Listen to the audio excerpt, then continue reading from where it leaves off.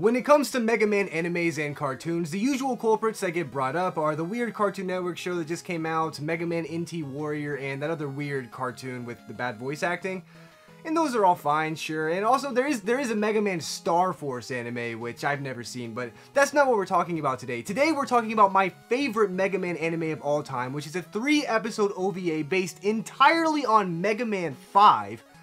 For God knows why, but it is. It's based entirely on Mega Man 5 specifically, and it is only 3 episodes, which sucks because it's an amazing anime, but that does make it a whole lot easier to cover in one YouTube video, so let's hurry up and do that. So before I start the episode for you guys, I just want to let everyone know that this is technically an educational anime about Japan's culture and history presented by the Japan Center of Intercultural Communications, which will become apparent as we watch. Surprisingly though, the educational content does not take away from the Mega Man content, and it doesn't feel boring or like filler or anything, so don't worry guys, it's just educational enough to go tell your mom that these are the good kind of cartoons, and not the ones with squids in them. The first episode starts off with this amazing intro where Mega Man uses Power Stones somehow to take out a bunch of enemies, which is the only unrealistic part in the entire anime. Now, maybe I'm a bit biased since I've been deprived of good Mega Man animation, but I could probably watch this intro on repeat for at least 37 minutes. Once you finish those 37 minutes of watching the intro, we're greeted by a dude playing Mega Man 5 on the Famicom with real sound effects from the game, which is a nice touch. Though I do gotta say, going for Starman last is a real noob move by this kid, because I mean, Starman gives you 2 weapons, and he's super easy, so real gamers kill Starman first. Anyway, eventually the dude playing Mega Man pulls an Ash Snap-'em and falls asleep while playing because it is past his bedtime, and while the game sits idle, Dr. Wily decides to just,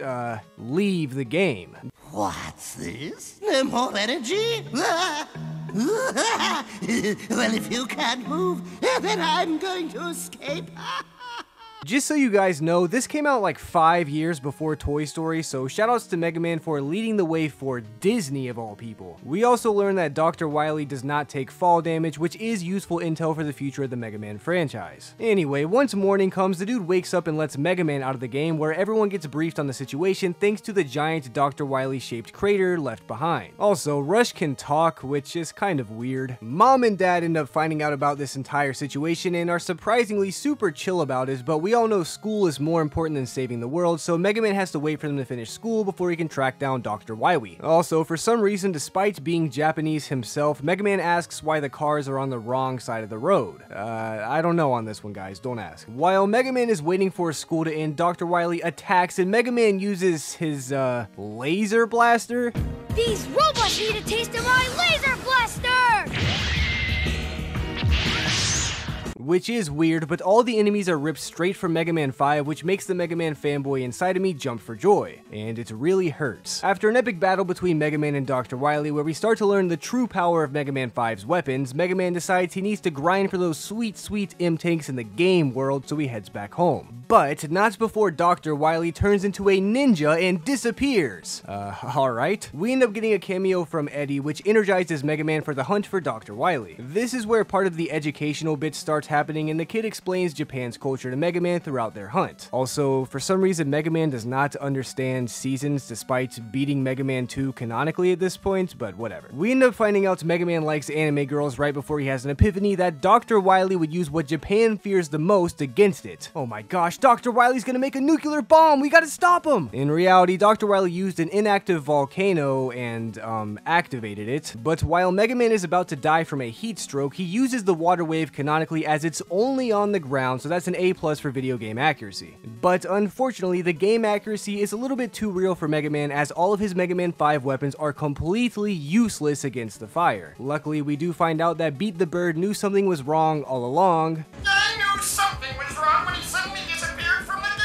And did nothing about it, so now at the very last possible second to save Mega Man, Beat and Proto Man also escape the video game world and show up to help Mega Man. Also, as a side note, somehow Beat and Eddie's voices are even more annoying than their other weird Mega Man cartoon voices, which is really just impressive if I'm being honest. Once again, the show is incredibly accurate to the video game, as once Mega Man shows up to Dr. Wily's new fortress, he has to face Dark Man from Mega Man 5, and then he immediately has to refight all of the Mega Man bosses, which again tickles tickles my nostalgia nutsack. Also, this really makes me want to play a Mega Man 5 version of Mega Man Nita. Anyway, as usual, Mega Man defeats Dr. Wily and manages to shove him back into the game world where he belongs. And the cartoon ends with Mega Man being unable to use chopsticks to pick up a fried egg, and then game over? What? Why? We won! Well, that first episode was certainly enjoyable, and despite coming out before Mega Man 8, for some reason it gives me the vibes of like if the cutscenes for Mega Man 8 were actually good, if that makes sense.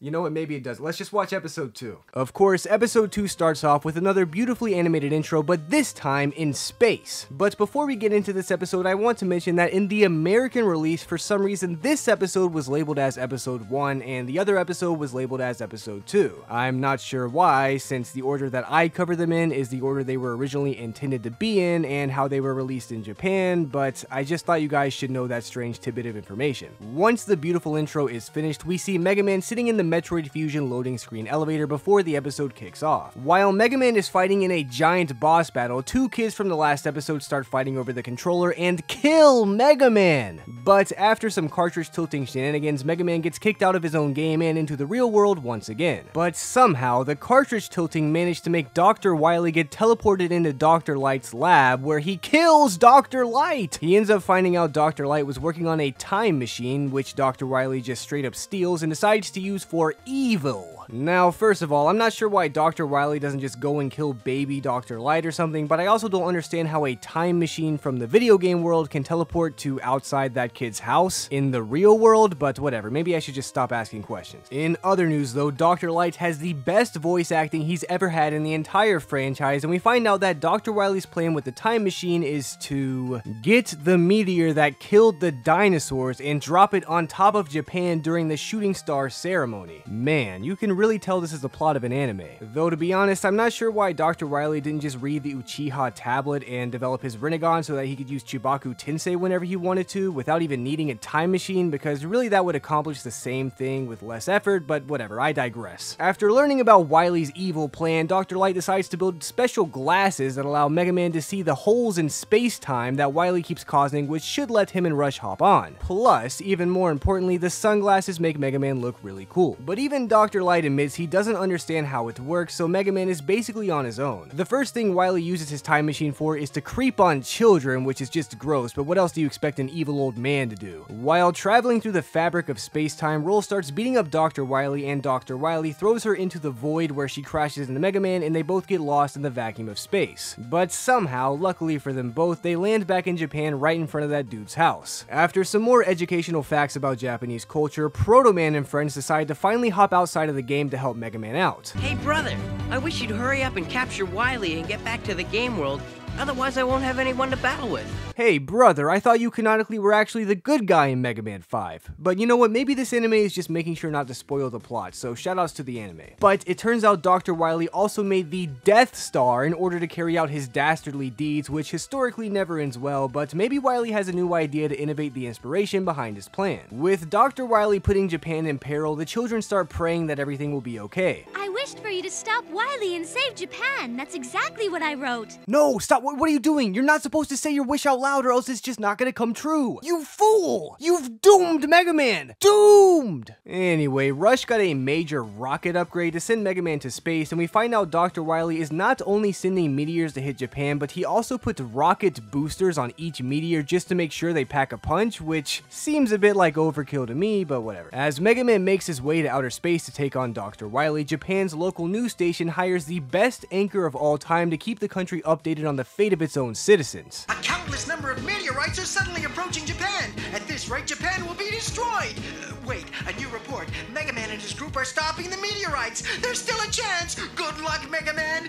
Go, go, come on, Mega Man. Go, go, go, go for it. You can save us. Go, Mega Man, go. Ah! After Mega Man makes it to outer space, we also see Beat single-handedly take down a meteor, which means his canonical stats must be through the roof. But it turns out Dr. Wily did have an innovation on the whole Death Star idea, because this time he has a giant space mech defending in order to make sure Mega Man doesn't just pull a Mr. Skywalker. This fight is also very epic to watch, and I really wish there was a fight like this in one of the mainline Mega Man games, other than the one from Mega Man X7. Of course, Mega Man ends up taking down the robot and capturing Dr. Wily, as well as going as far as to save his life, so Dr. Wily is very lucky this takes place before Mega Man 7. Mega Man ends up taking everyone home and saves the day once again, and the episode ends with that one GIF I always see posted online. So it turns out Mega Man and Dr. Wily split a hole in the space-time continuum, creating a multiverse long before Marvel could get their mediocre hands on such a spectacular idea. But surely nothing so damaging to the fabric of our universe could happen in episode 3, right?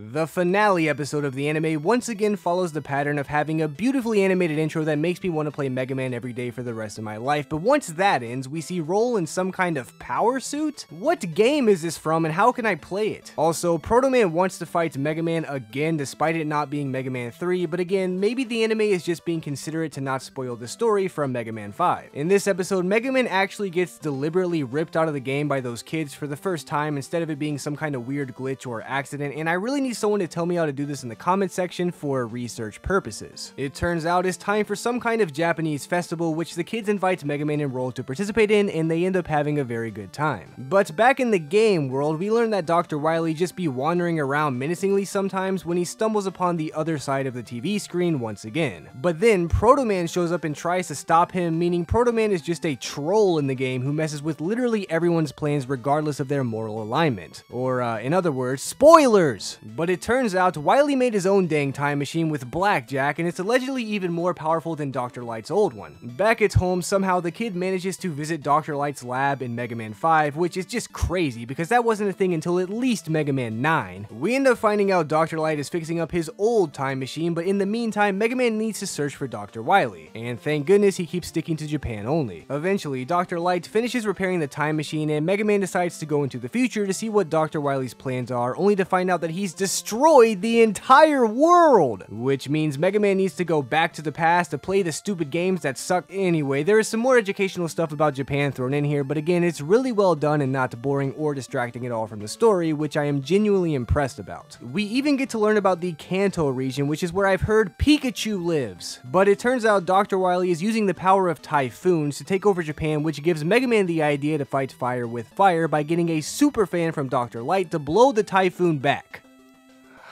Mega Man is doing a great job, but despite that, Roll decides she wants to help Mega Man by crashing the time machine into the typhoon and completely destroying it.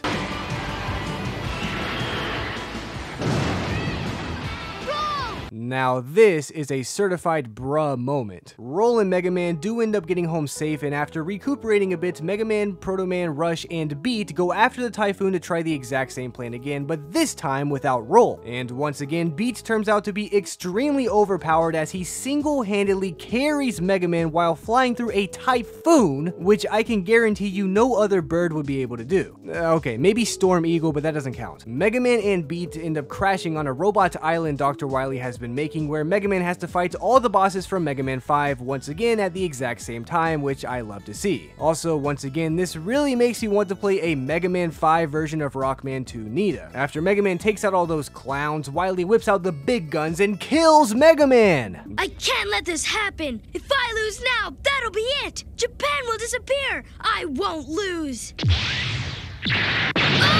But luckily for the sake of Japan, Proto Man comes in clutch once again and teams up with Mega Man to take on Dr. Wily. Also, I'm not sure if you guys are Ghostbusters experts like myself, but apparently these guys are not because they cross the streams. Luckily, this kills Dr. Wily though, just like it did in Ghostbusters, so maybe crossing the streams ain't so bad after all. Strangely, after defeating Dr. Wily again, Mega Man again saved his life, so Wily should really be thankful this is still before Mega Man 7 takes place. After implying that Mega Man sends Dr. Wily to prison, at the end of all this, we see the children saying that Japanese people love Santa Claus as Mega Man and Dr. Wily give presents to everyone while dressed as Santa Claus. And with the whole time machine thing, I think it's safe to say that Dr. Wily is actually Santa Claus confirmed, but overall, this was just a great ending to an amazing anime. Well, we went into this expecting an educational OVA about Mega Man 5, and we left realizing that Mega Man has caused irreversible damage to our universe and the space-time continuum.